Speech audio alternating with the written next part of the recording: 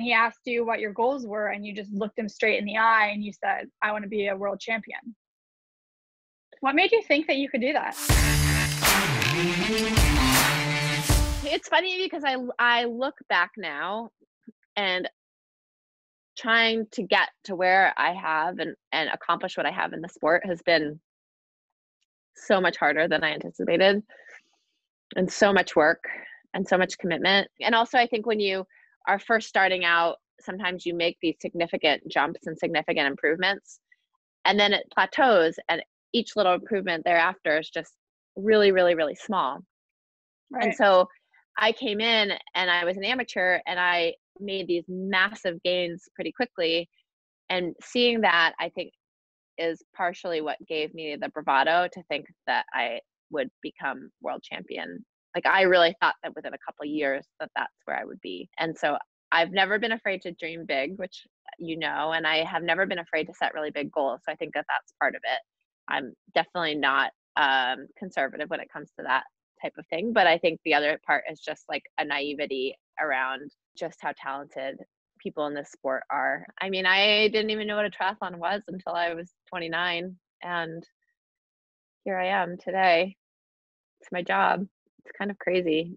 I don't know. What about you? Like, when you made the transition from running into triathlon, what were the goals that you, like, did you have specific goals that you set for yourself? And like, have those changed or evolved?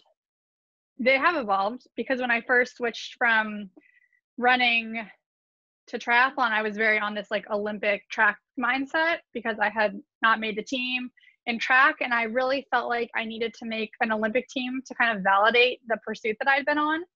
And so I had followed the whole Olympic build up to Rio, because the American women in triathlon were just so amazing. It's easy to look at the kind of breakdown of times in a triathlon and think like, I could do that. And totally. I'm sure you looked at the 10K time and you're like, oh, I can do that. No problem. Right. I know that it's incredibly hard, and the athletes in our fields are amazingly talented, but I've never thought that it's something that I couldn't achieve or that it was unreachable for me. Has there been anything that's been harder than you expected? I think that I progressed really quickly in swimming from where like my starting point was when I started triathlon, but I have still struggled with some of the physicality and like the race dynamics that come with open water swimming. And that isn't necessarily surprising, but I think that it's a skill that's taken me longer to improve on and get comfortable with than I would have liked it to, for sure. I love the aspect of triathlon where there are so many things that you can master. There's always something that you can work on and improve on, and which my coach likes to remind me of, that there's lots of things that I could get better. Quote from Chelsea: on Friday we had a 6-hour ride. She's like, 6-hour rides just like now. I don't know. I love improving. I love that, like, the process of getting better at something. And so triathlon definitely provides that.